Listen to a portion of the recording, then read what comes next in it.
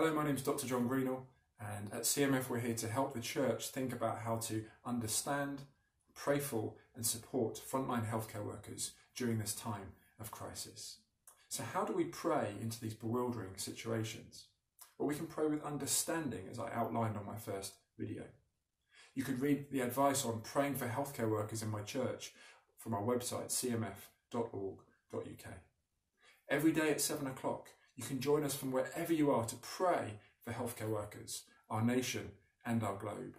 We've called this COVID-1900 Prayer. You can join us live on the CMF social media channels or catch up later.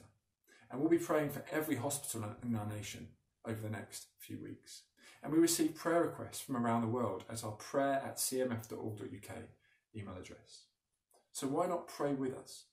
Let's particularly pray that in a fearful and anxious time, that Christian healthcare workers would show the hope that they have in Christ, who defeated death.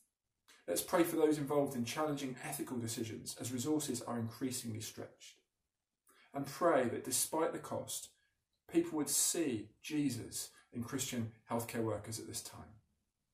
There's a wonderful episode on our First Incision podcast called Coronavirus and Costly Love, where Professor John Wyatt outlines how the church has been at the forefront of responding to plagues in the past and as a result has grown dramatically.